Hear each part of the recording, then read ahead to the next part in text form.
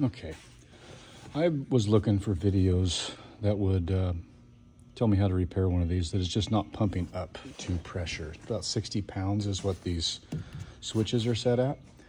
The switches go out, and you can find them online. If that's the problem, it won't turn on at all. And you could pull this cap off, jump the wires, because they're not going to pump much over 60 anyway. But that could get you going.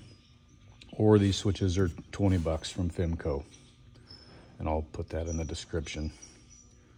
The other problem is it'll pump like 20 pounds. It'll never get up to pressure and stop, you know, when you shut off your boom. And it's the same problem with every one of them. This is an older one I fixed. It's a High Flo Gold Series. And then the other ones now are high performance, and I'll show you kind of how they come apart. I'm gonna walk over here to my boneyard of these things. They're like 150 bucks, so I was buying one every year or two when I needed to spray. And like I said, I could find these pumps videos of the smaller ones, but not the 3.8 to 4.5. And this is that older one apart. The big difference is that collar.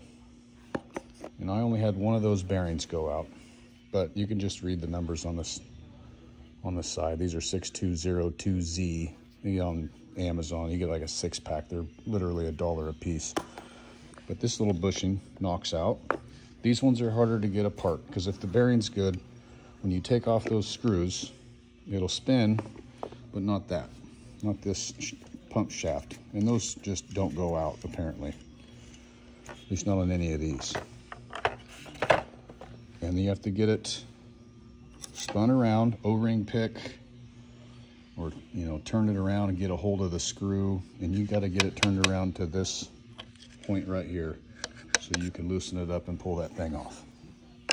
That's what's different with the other ones. They don't have that. They have more of a flat-sided shaft and a bushing that goes in there. So those ones pull right off if you've got this high flow, high flow style. Same thing though, that would knock out. I just knocked it out of that other one. I have this one already taken apart, but I can show you. These just screw down. That's where your bearing is. That'll knock right out of there too. This one's good, so I didn't take it apart. Screws there. Those pull right out from there. And the problem with almost all of these is this piece right here. Let me see if I can set you down.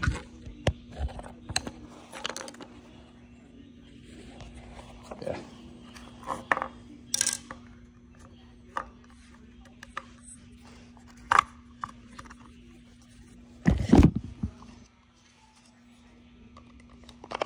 There we go.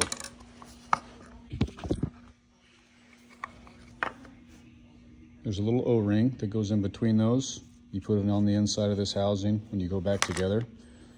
And 3 of the 4, that was all that was wrong with them not pumping. The other one had a bad switch and a bad bearing. But that gets you going. Fimco makes both of them. You can get the O-rings, the seals from them. All this stuff's on there actually, but the bearings, it was cheaper to get from Amazon because they wanted $29 for the whole housing. So hopefully that helps somebody fix some of their sprayers, because I couldn't find it anywhere on YouTube.